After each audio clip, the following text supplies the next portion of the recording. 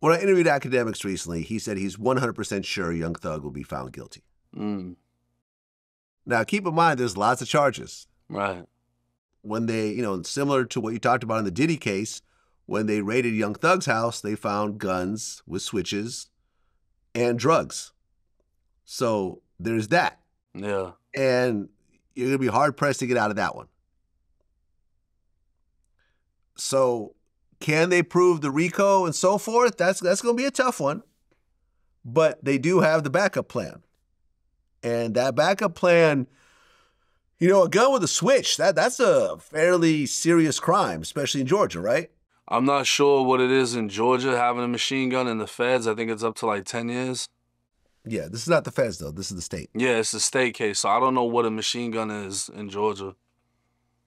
But I mean, well, it's interesting because there's actually a DA that's running against Fani Willis, who said that she'll drop all the charges against Young Thug. Yeah. As soon as she becomes a DA. But what academics pointed out is that this woman has absolutely no chance of beating Fani, in an election.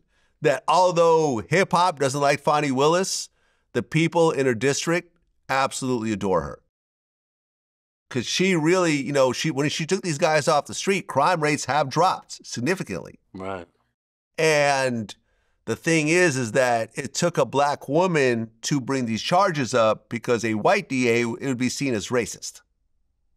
Oh, you're just trying to target black men, because you're white and privileged and you're racist and you're a white supremacist. But they can't pull that shit with Fani Willis. Right. What do you think will be the outcome of the Young Thug case? I'm not sure. I kind of hope for a miracle in the situation. But like you said, they got a lot of shit. I think the good thing about it, though, is in Georgia, if I'm not mistaken, unless it's a crime of violence, you only have to do like 65%, maybe even less.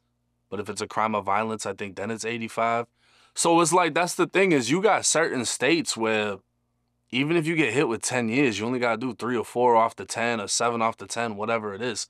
Florida's like the feds. You got to do 85%. It's the most. But even if he gets hit, because that's why the people in the case that he's on, a lot of them have already been to prison and already gotten crazy sentences, but they only had to do a small percentage of it. So they got right back out. You know what I mean? So even if he goes to prison in the state of Georgia, it's like, how much time is he actually doing? And then he's going to get time served for the amount of time that he's been in there. So that on top of that, it could end in a situation like with Lucci or Youngboy, where, yeah, you got this sentence, but you're going to get out soon. So I don't know. Well, you know what happened with the YFN Lucci case? Everyone's wondering why he's not home yet, because when he took his deal, they're saying he'd be home in like 2-3 months. Right. Here's what happened. I found out the inside scoop. So when they made the deal, the DA agreed to write a letter to the parole board recommending his release. And she did that. But there wasn't a stipulation as to when she would do it. So there was already a parole board hearing, and the letter had not arrived yet.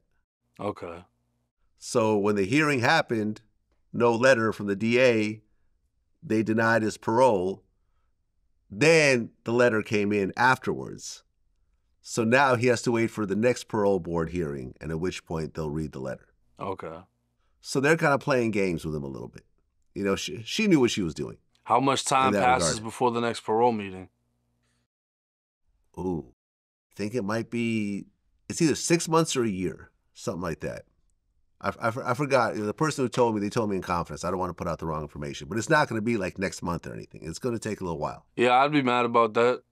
That fucking sucks. But for what he was facing, that's still great. Yeah, Georgia Parole Board considers parole cases for eligible inmates at least once a year.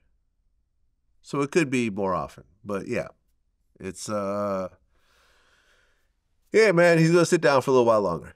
But I think in the near future, he will be out. Yeah, even if you got to do another year, bro, you just got to think about it like, all right, you were the driver in a drive-by shooting. that's that's not that bad, you know? 1 more year is not that bad. Right, but his friend got shot. Yeah. Not by him. And then his friend got dumped out of the car. Oh. But it's just like you did a drive-by shooting, trying to kill. Somebody got hit in your car. Y'all dumped them, drove off, and you really didn't get that much time.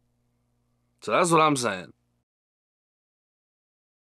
I'd be all right with just doing a couple of years if I had a case like that. You know what I mean? I'm not going to complain about the next parole meeting. Right. Fair enough.